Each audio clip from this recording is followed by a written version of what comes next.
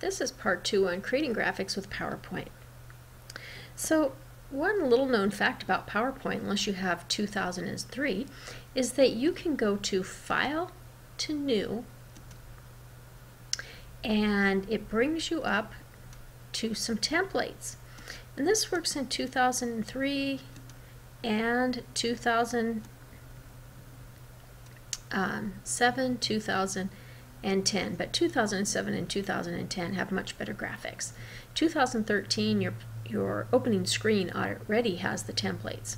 So right here I can browse PowerPoint templates by clicking here and just looking through different templates, or I can use this handy dandy search bar here to try to find something. So for example, if I wanted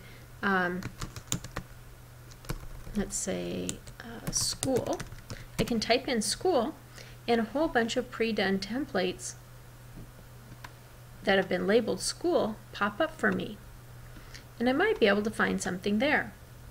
I can also search by a subject matter.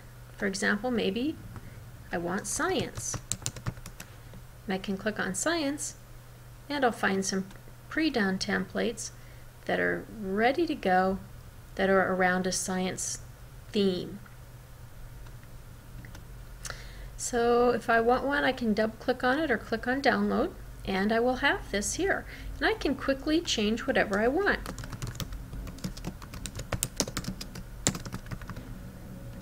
If I don't want an item, I click on the outside and hit the delete. Once I have this in here, I can do some fancy stuff underneath format. There are lots of text effects. I can even go to the pre-done if I want a bevel on that text, if I want a shadow to be added to it. It just makes it look a little bit nicer. Of course, I can insert my own clip art, pictures that I have on my computer.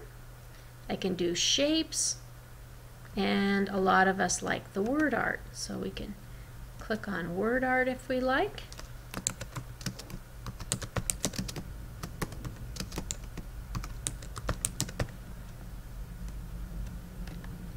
And if you want some even more options, you can right click and go to format shape and take a look at some of the things that you can do here.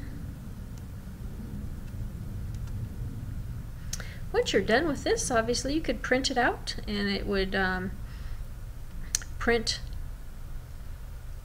full size.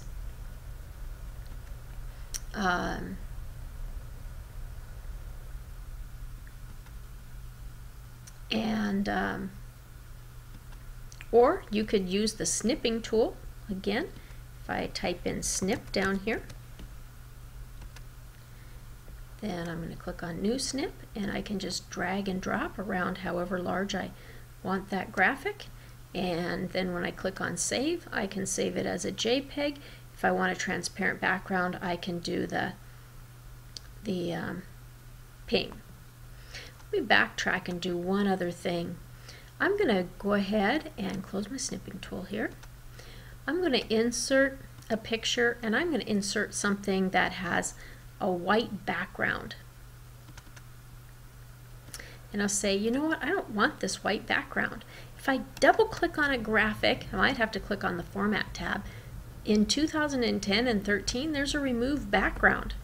Now, anything in pink is going to be removed, and so it shows only the S. Well, I want this to go out a little bit farther, and I'm hoping once I pull it out farther, it's going to pick up more. Well, it didn't, but the good thing is I can come up here and say mark areas to keep. I'm going to click on that, and I'm just going to click and drag, and it picked it up. I'm going to click and drag just a little bit. Wow, it's picking it up pretty well. Sometimes you have to click and drag in one section and click and drag a little bit in another. It picked it all up. And so everything in black is going to keep, and everything in pink is going to go away. I'm going to say click keep the changes, and look at that. It knocked the background out. That is so cool. And now I can bring this up, of course, resize it. I could turn it if I wanted. It's in the front. Let's send it to the back. Right click and send to back.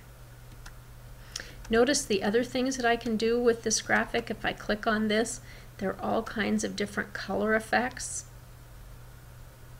So I could change it to different colors.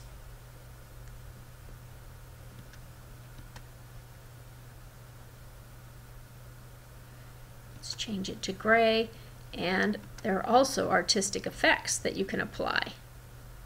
And some might turn out nicely and others might not do much, depending on the graphic that you have selected.